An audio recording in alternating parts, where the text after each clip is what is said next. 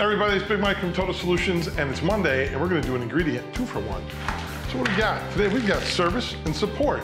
And I know off the bat, many of you are already going, hey, those things are the same. Well, they are not.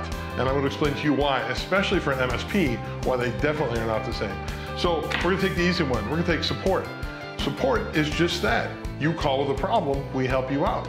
We're going to support you in whatever your need is, particularly evolving a situation, or if you're building a new solution. The other part of support that you may not be familiar with is the automation that an MSP does. So the managed service provider is just that, they're managing service. So in the background where we have issues or things that happen with your machines, pieces of software that maybe don't work correctly, we fix them automatically. That is also support, preventing you a call in advance from what's going on.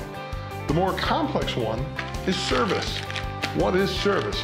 Certainly, service is an element of support, meaning that if a technician's interacting with you, that you want them to be able to, be polite, courteous, effective, and bring value to the situation to help resolve the issue. If you have to tell them what to do, obviously that's not so good.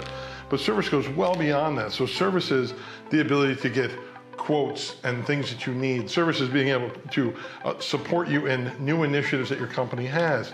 Servicing all of your needs, accompanying all of the problems that you may have that aren't necessarily directly technical to, hey, I can't print, but actually going that one step further. Your entire interaction with the company ultimately is a direct reflection of service. So it is a cornerstone. Each of these things get sprinkled in to add their own unique flavor to what a managed service provider does, and in our case, they're forefront critical ingredients.